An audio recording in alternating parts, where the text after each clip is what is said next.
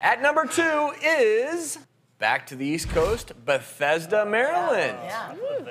This is really all about cholesterol. Most women in America have to know your cholesterol numbers because 31% of us have high cholesterol. And in Bethesda, that's only 11%. So they have reduced their heart disease risk by 3 times the national average. So yay, Bethesda. That's fantastic. But you don't have to live in Bethesda to lower your cholesterol naturally. So some simple tips, 3 quick ones. First one, work your quads, work your lower body. An Ohio University study showed that working out your lower body twice a week could increase good cholesterol, HDL, by 19%.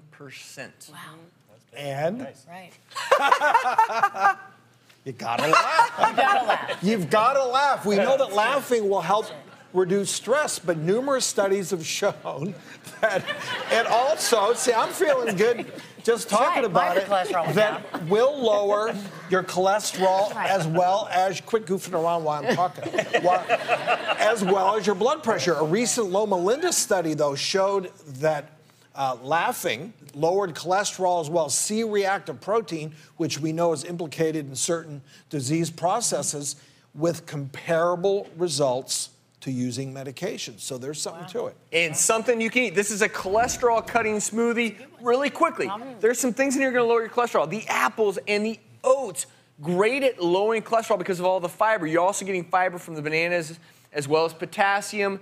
Berries, loaded with antioxidants. You got blackberries, blueberries, and goji berries. And again, what do berries also have? Fiber. And here's what's unique. Either a little bit of OJ or even rice milk. The plant sterol has actually been shown to potentially within weeks decrease bad cholesterol and increase good cholesterol. And you can taste Very good. that that's going to do some good stuff down your GI tract. If you freeze this, it's like sherbet. It's yummy.